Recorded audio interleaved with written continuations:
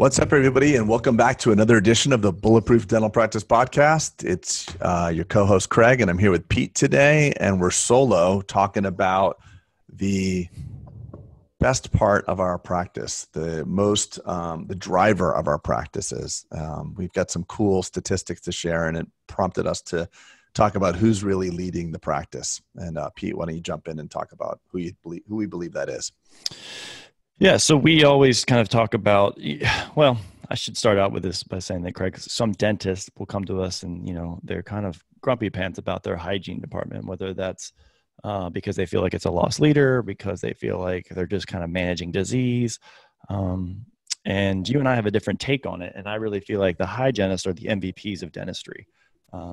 And I say that because a lot of things are curated from the hygiene department, meaning new patients will come in through there. Hygienists can set things up to really enroll quality, complete health kind of dentistry from a periodontal perspective, also from a restorative perspective. They really make the dentist jobs very easy.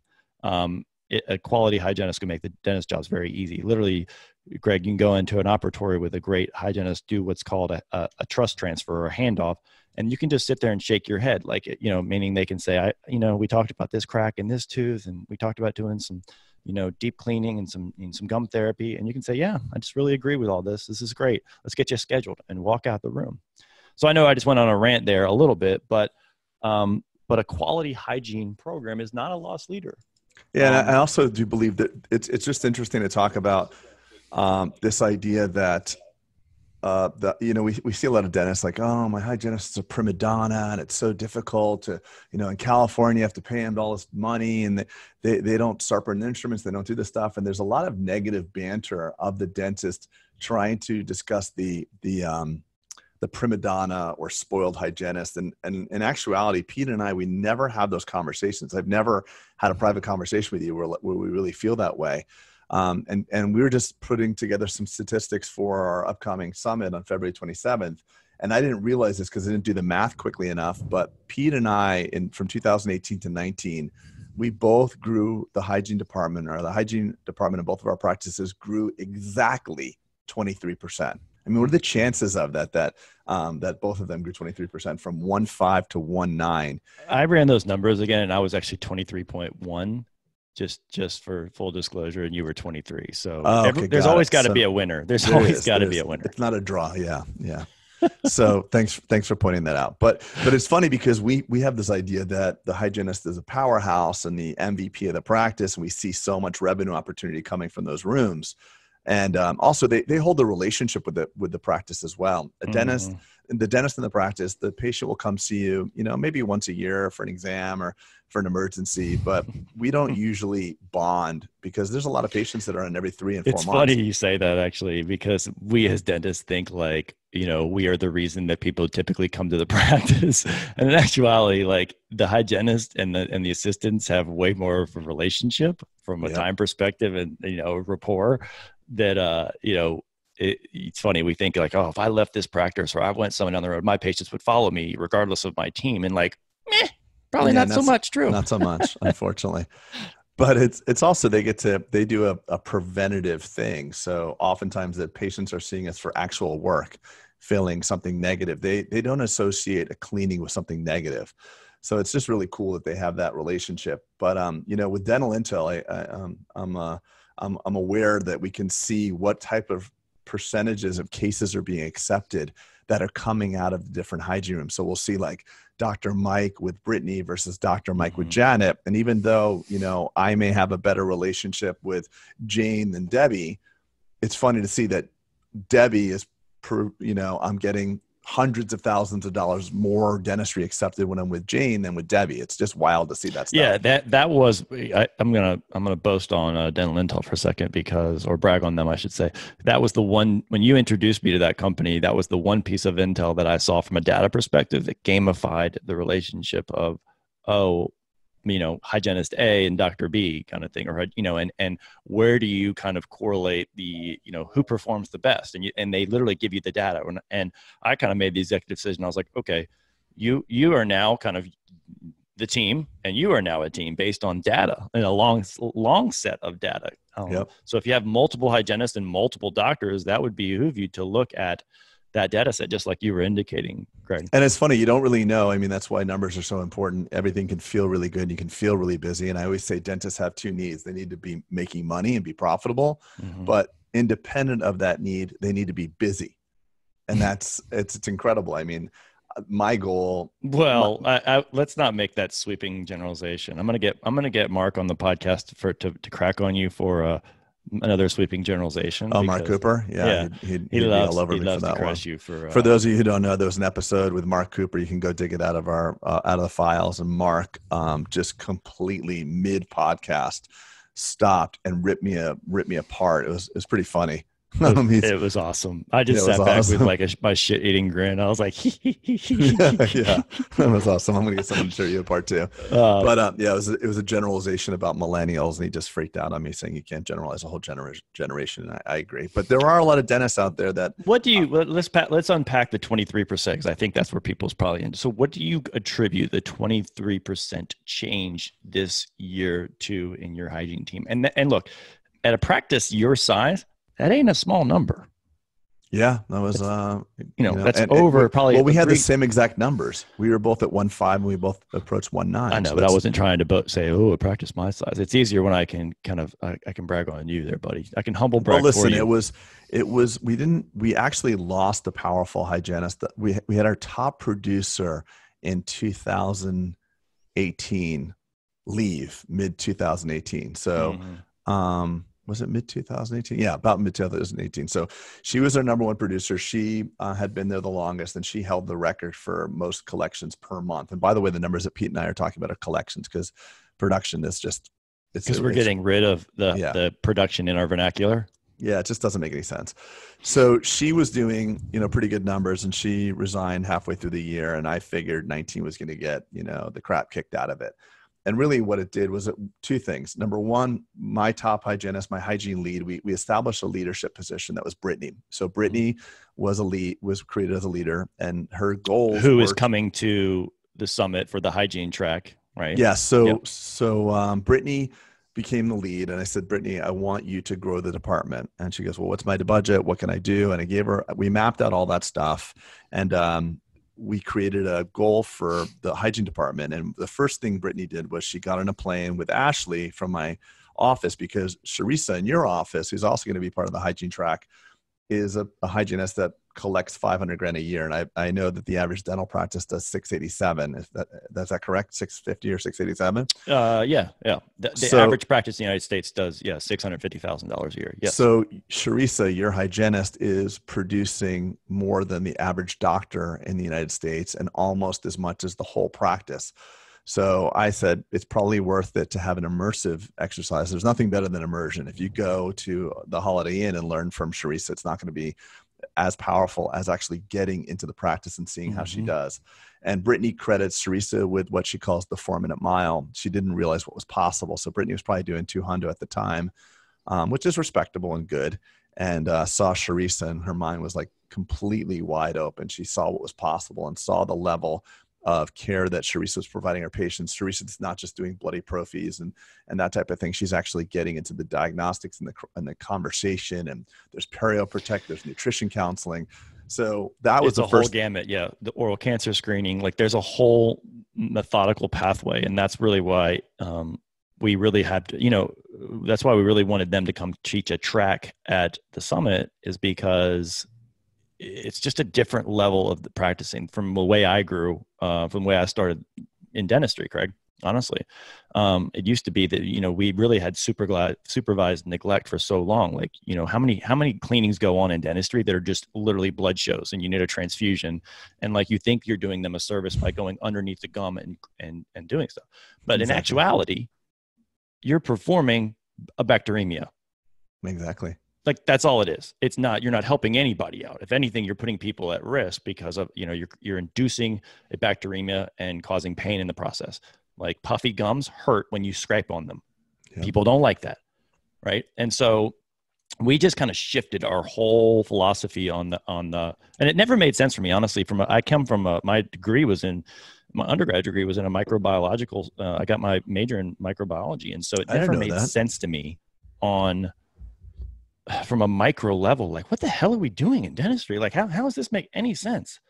Well, you need a different level of education, a different level of self-esteem, because at the end of the day, a lot of providers don't recommend the treatment that they believe is right because they don't have the self-esteem and they don't want to get rejected. So if a patient comes into the practice and says, yeah, my old dentist, they never perio-probed me, so I don't really want to do that. Or, I just left my dentist in New York and he says, all I need is a cleaning. And meanwhile, they got subgingival calculus everywhere. Mm-hmm. You have two different dilemmas right there. Either lean into it, educate the patient and face your fear of being rejected, or back away from it and just, but there's a bigger fear there, Craig. I'm glad you're unpacking this, because if you're now adopting new philosophies, right, where you're saying, oh, this is what we want to do. And then the patient at your next exam, you present all this high tech, what we know now kind of information. And they say, well, what about the past 10 years? You've been doing it this way. Why now? I haven't changed anything at home. I haven't changed brushes. I haven't changed diet. I haven't new medication. Why now, doc? And so, there's a good verbiage. And that's what Sharissa and Brittany will be teaching, is like you can walk your way out of situations like that by saying something like, well, what we know now from a research perspective is this, and what we've just discovered, and new science indicates this, right? So you're not, just because you did something that way 5 years ago doesn't mean that you have to do that in perpetuity until the day you die practice, right? Like we're supposed to be evolving and growing as a practice or as individuals from a science perspective. And so I think it's fair to just say, look, we thought this was the best way 5 years ago, but now we know. Right? I mean, I think the consumers being is accustomed to that as well. I mean, look at the fads and the diets and, 5 years ago it was this and now it's this, and we're learning things all the time. Mm-hmm. So I think it's just, people understand that medicine is progressing and dentistry is progressing.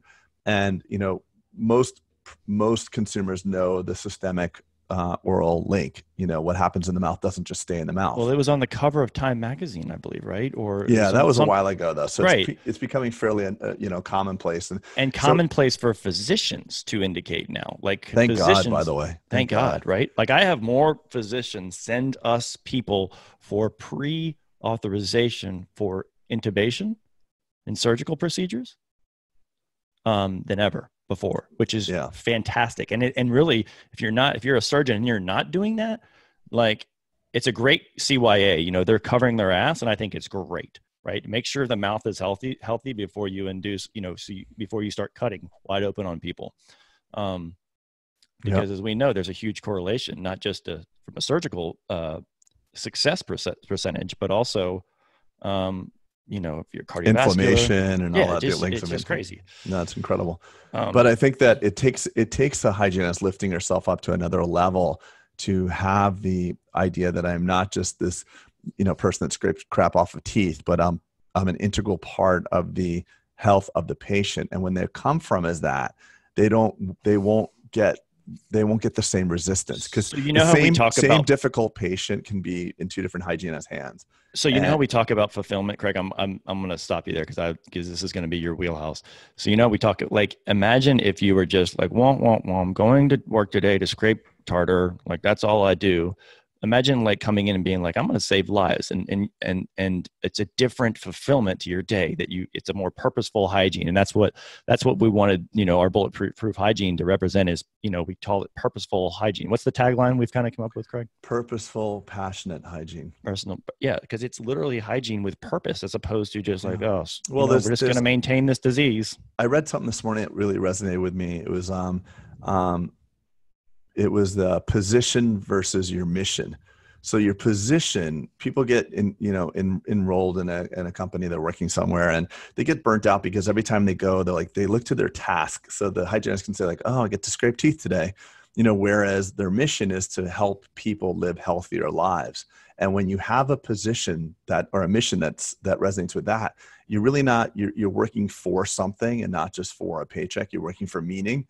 And those are the people that are happiest. And I just think the fact that we get to go to the same place every day, and we have to go to the same place every day, there's a law of familiarity that gets to work at you. And this happens with professional baseball players. I mean, I have a friend who's a very well-known baseball player, And I was talking to him and he's like, you know, because my son's in Little League and my son is all about Little League. He wants to like sleep with his baseball glove. He's all excited about the game.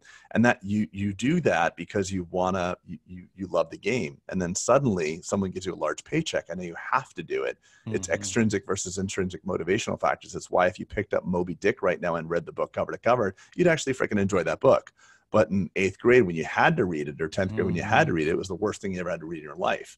So it's just something that has to do with, you know, always centering on your mission. And I think what's created our hygiene departments on fire and what we hope to create for the hygienists attending the Bulletproof Hygiene Summit in Houston is centering their mission again, centering themselves on that mission. Because Charissa and Brittany are super passionate about it. And Pete and I believe, not to take anything away from the summit, but Pete and I really believe that of all the things that people are going to learn, if you bring your hygienist, it'll be worth your tuition times 10 just for that. Because we can see all the hygienists in our practice grew. So it wasn't just the superstar Charissa or superstar. Yeah, it's a rising tide. Every single one grew. And I'm not talking about like 50 grand. I'm talking about by 100 grand. A rising tide floats all ships. And there's a correlation, Greg. I think I said this before we hit record, but you know, that doesn't just live in a silo by itself of like, okay, cool. Like restorative goes up in proportion, right? Enrollment goes up in proportion. It's not just, you know, it's a rising tide for all things, even a restorative and cosmetic aspect as well. So it would behoove everybody to really, you know, and I have to say, I have to give the AIASH organization a lot of credit. Like I actually helped found that organization in a small room with 5 people. And now what's it stand for? AIASH, the American Academy of Oral Systemic Health. Cool. That's the meeting that was in Nashville that Brittany and so we sent our hygienist to that too. I'm glad you didn't just quit. I'm glad I didn't just blow that as an AI. That would have been like the worst founding member ever. Well, I mean, how long did it take me to realize it was the Bulletproof Dental Practice podcast, not the Bulletproof Dental podcast? You used to send people to the wrong domain. I've done that before in a video. Were you associated with a different podcast? Like, welcome everybody. I'm Bulletproof. Yeah. Like, no, dude, that's the coffee. Yeah, exactly. But that actually was one introduction into kind of eyes wide open, and that couldn't after being introduced to philosophies among AIASH, I couldn't unring the bell in my head. Right. I want to talk about one other thing too, while we're talking about this. It's just that, you know, there's a lot of hygienists out there that say like, well, it's illegal for me to diagnose something. And I agree that, you know, you can't say, hey, Mrs. Jones, you have a cracked tooth. We're going to do a core and crown on this and blah, blah, blah. And this is what you're going to get. And hey, doc, come in to do it. But that's one spectrum. But the other side is that hygienists understand. I mean, my hygienists in this office, they understand so much. They know when there's collapsed bite. They know when there's a fraction from occlusion. They are so damn smart. And I always want them to share their concerns. And one of the things gets a lot of dentist/hygiene teams in trouble is hygienist says, hey, Mrs. Jones, I am concerned about blah, blah, blah. Doctor comes in and says, no, Jane, that's not an issue at all. And I don't appreciate you talking to a patient you're about not allowed blah, to like dentists get butt hurt by a hygienist even talking about like, wait a second, you're just a hygienist. You can't diagnose. Imagine this conversation. Hey, doc, I'm just reviewing patient's chart and I just did their cleaning. And doc, I'm concerned because she has some infractions here. And I think do you think it's because of toothbrush abrasion, or could it be that the teeth are lingually inclined and there's a fraction going on? Wait, let's role play. Let me be the doctor. Okay. Yeah. You want to be bad doctor or good doctor? Let me be bad doctor. Okay. Right. Hi, doctor. Go ahead. Yeah, go ahead. Yeah. Hi, doctor. I just finished up with the cleaning today on Jane. She's doing great. I'm a little concerned about like this, what I think is an amalgam down on the lower. It looks like really dark around the margins. Is that a concern for you? Check out the x-ray. See a little bit of halo around the dark amalgam there. Is that an issue for you, or should we not be concerned about that? Jane, honestly, this is bad doctor. Jane, I don't see it being a concern, and really, I'm the one who should be diagnosing as the doctor entering the room. So, Mrs. Jones is not a concern right now. We're gonna watch that. Yeah, we're gonna put eyes on that and watch it at your next recall. Sorry about that. Yeah, and then that bad doctor would also go in. If that was bad oncologist, by the way. Mrs. Jones, you have a little fleck of it's hard for me to be bad doctor. I'm just I know, but you did a good job. Let me do good. You have a little fleck of cancer in your lung. I'm gonna get a chest X-ray in 5 years and see if it metastasized to your brain, and then we'll do radical surgery on you. Because we're the only doctors that want to watch stuff get worse. By the way. So let me be a good doctor. Okay. Hey doctor, just finished up and, blah, blah, blah, blah, blah, amalgam, leaking amalgam. I'm a little concerned about it. Yeah, Jane, absolutely. Great eyes on that. That's a good thing. Ms. Jones, we're not really concerned about this abfraction, although, I commend our hygienists for doing thorough pictures and really pointing this out. But at this point in time, it's really probably not a concern. Oh, perfect, by the way. So that's a great one, because when you don't agree, you want to commend them. I see why you thought that, and that's totally, I could see it too, but I'm not as concerned because, we can look at that later. A patient will send another patient to a hospital, and there's a lot of correlation between hospitals and dental practices. Is not the quality of care, perceived quality of care. It's the perception of how well the team gets on together, gets along well together. So there's a book by Culp called If Disney Ran Your Hospital, and they did a bunch of studies about what is the number one thing that patients relate their satisfaction to the hospital experience. It is the perception of how well the auxiliary team gets along with the doctors. So if you are being snappy with your team at a clinical environment, they won't like you or them or the whole practice. And to bring another point, I have actually heard this scenario after that doctor has left the room.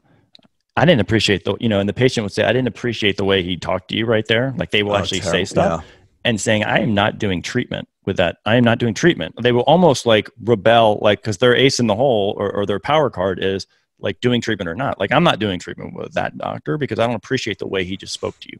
Yeah, it's so true. Have you ever heard that? Oh God, yeah. Unfortunately, I have. Unfortunately, it's not a fun thing to hear. But there's two things. I mean, there's unconscious and conscious leadership. There's what you're actually saying, and there's the gruff nature. People perceive. 80% of communication is nonverbal, so it's actually not what you're saying. But if you're in a grumpy pants attitude, you're through the instruments, and you're like, oh, Jane, could you get me the instrument? I asked you the same thing yesterday.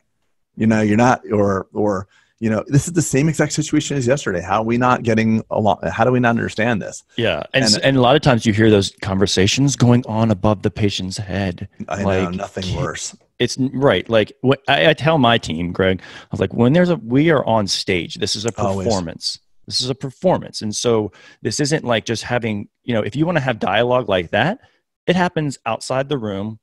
We can have but when you're in there, it's a performance. It really is. And the performance is to benefit the patient having a great experience. Just like if they were going to see Hamilton. Yeah, I haven't seen that, by the way. I got to see Hamilton. That was the only show. I'm not a big Broadway person, so that was the only show I knew. Can you see me in like a Broadway play, Craig? Like just sitting there. Acting in one, I could definitely see that. Fascinating. I think you're a closet thespian. Oh. Like an actor, you're definitely I might be. That's not a word we oftentimes use. Thespian. That's such a fun word to say. It is. It's a great word. All right, buddy. Well, anything else? I think we've beaten that. Any questions? We're live on Facebook. Go ahead and ask us. Any questions you've got, go ahead and ask us. So this is the reason, actually, so we talk about the hygiene track, but literally we are launching, or our gals are launching Bulletproof Hygiene because of all these things we kind of talked about. So literally its own, it will piggyback into the Bulletproof Dental Practice, right? But it's going to be bulletproofhygiene.com. There will be a landing page. They're going to have teaching and education to really help go next level. And probably, Craig, will always have a little summit.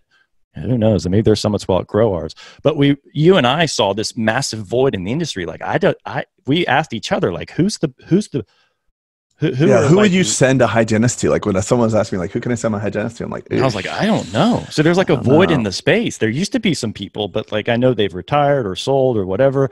But who's teaching like modern, like comprehensive, complete health dentistry with amazing collection and transformation, and also from people who are actually in the field, so that are in evolving. The field, right? Yeah, because there's an immersive exercise as well. I mean, what's beautiful is that as part of the summit, if they could have some form of immersive exercise where they can go in and actually watch, because I think what was super powerful is when Brittany went up to Sharisa for the day, she came back on fire, and everything changed from that. Because it's one thing, classroom learning, and you say, well, my patients are different. You can't unring the bell, bud. Yeah. I mean, my patients are different in Florida, and seeing people maneuver, like, I just had x-rays, 3 years ago. Why do I need them today? And all those little nuances of how patients reject you. And the good ones don't get rejected by a disagreement or by a lack of alignment between a patient. You can learn a lot from that. That's great. That's great. We should go live. Are people able to like ask questions? We should go live on Facebook more. They are. Yeah, we've got 15 or so people watching on Bulletproof Dental Practice. But I hosted it to other places as well. Oh, nice. I just don't know what I'm doing here. So, Yeah, but if you have a question. And we need to get like a full-time IT person just to help us with videos and all this stuff. Well, you know what you're doing, man. I do not. You're my full-time IT person. Hey, you will not delegate to me. You do not delegate to me. No? All right, buddy. Well, I got anything else?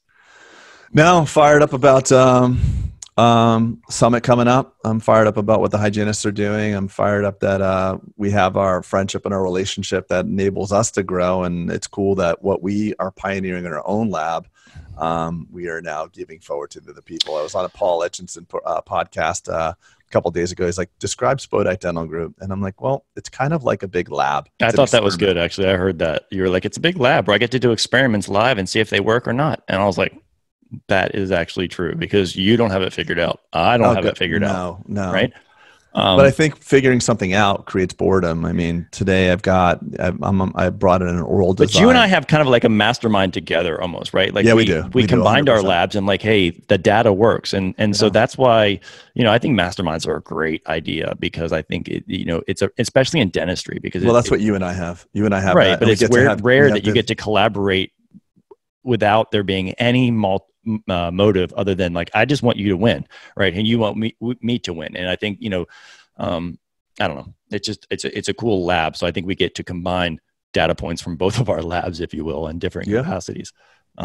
For sure. The other thing, Greg, I will say I'm excited about is that you and this is doubling down on what you said, but you and I learned so much even just from these summits, right?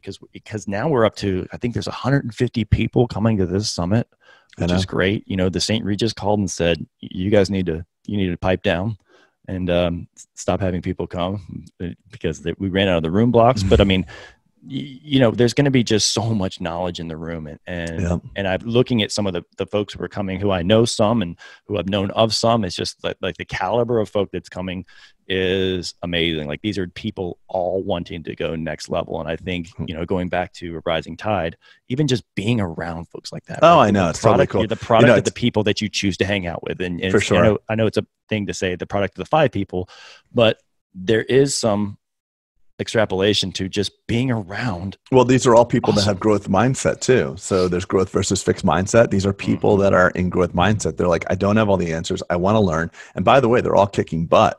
Like, what's his name? Troy's coming again. Troy is coming. And I want to, he texted me saying, he's sending, it's him and 4 people. He said, I was canceling I had a course. I mean, I had 2 people tell me they're canceling some clinical course coming to ours. And he said to us, he brought his practice from 5.2 to 7 million. He's like, thank you for breaking down the barriers for myself. But this guy is a rock star. So Craig, I want to point out something that, like, just because, like, so how many times you heard, like, I'm pretty good, in my practice, but like, there's really no such thing as coasting, which I always say, right? And so if you like where you are, it is incumbent upon you to learn the 2020 marketing, the 2020 leadership, that like things that are going to happen, because there's no such thing as you being okay in this digital age. The world, like my podcast I record, the world is moving around us so freaking fast. So if you like where you are, you still have to grow, if that makes any sense, right? 100%, unfortunately. 100%. There's no such thing as like, oh, cool, let's just chill out now. Like, you chill out and you will be out of business.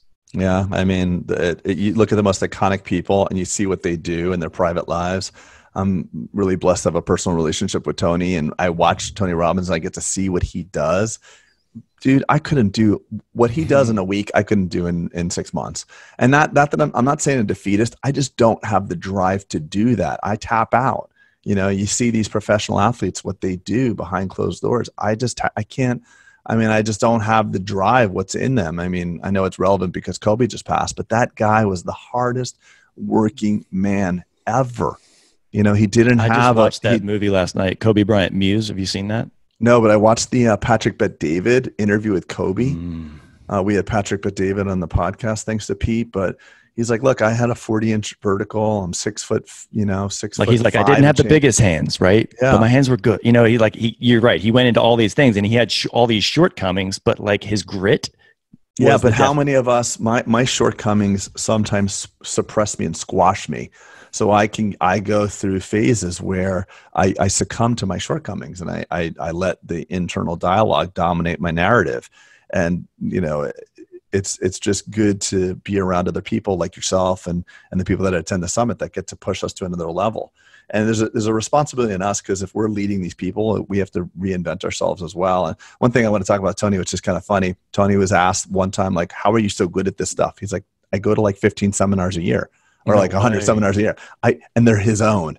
So he was saying, he's like, I attend all my own seminars. Like, I have to be in the powerful. I have to be on point. Right. And that is kind of true, actually, and he does a lot of prep for that, right? And making sure he's bringing current information, just like you and I have prepped for this summit. Tons. Like, it's incumbent upon us to make sure we're delivering amazing intel to people coming. They're spending their time, their money away from their family, time away from their practice. Like, bring the value that just like Tony does. So you have to make sure you're bringing it from a whole lot of levels.